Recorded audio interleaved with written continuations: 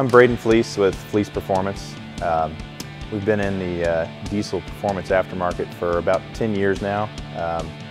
We started in a garage, really, in rural Indiana, west central Indiana, and my brother and I. And well, we just set a record last weekend with a 530 in the 8th mile ET on a 4,500 pound truck. And we built that truck here, did the chassis work, the fuel system and turbos are ours. And I basically get to take all my thoughts and create them with, with the machining tools that we have. And we take a Cummins or a Duramax block, and we machine the block to support, the horsepower that we're trying to make.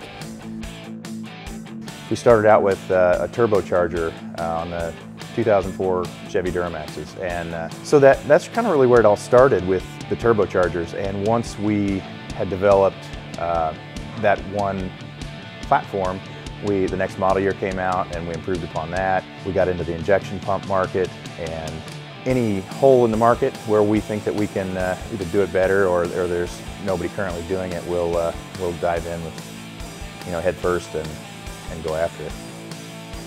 Our first machine, we bought a TL1 in 2008. It was such a big purchase for us that we actually framed the purchase order. And for a couple of farm kids, I was 28, Chase was 22, and we've really just looked for problems, and we call them problem solver parts. And we make all kinds of kit parts that help people install our products easier or adapt other parts to these engines. And we'll make, we have all the tools that we need here to prototype those, and then it's turned into, well, okay, the machine's busy prototyping, let's pick up another VMC to run production. And now we have 4 verticals. Between our two machinists, Gabe Hall and Tyler DePoy, those two, I lean on them hard to take my thoughts and actually turn them into an actual product. So that's something that without that software we couldn't make it happen. With Inventor and HSM, there's a lot of times where, from a design standpoint, we're very involved, our machinists are involved in the design process. We all sit down and kind of audit each other's ideas and designs. And so now, our machinists are pretty much design engineers, and Inventor handles that. When they change a tool path or we change a model, HSM automatically updates. We don't have to go back and chain individual tool paths to that. So it's business as usual. You just, hey, we're going to change a dimension on this part. We start driving a few dimensions, and HSM just knows how we want to cut it.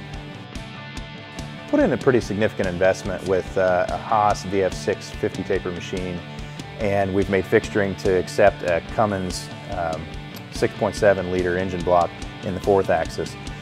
And the original method was to set the block up and square it in a boring machine.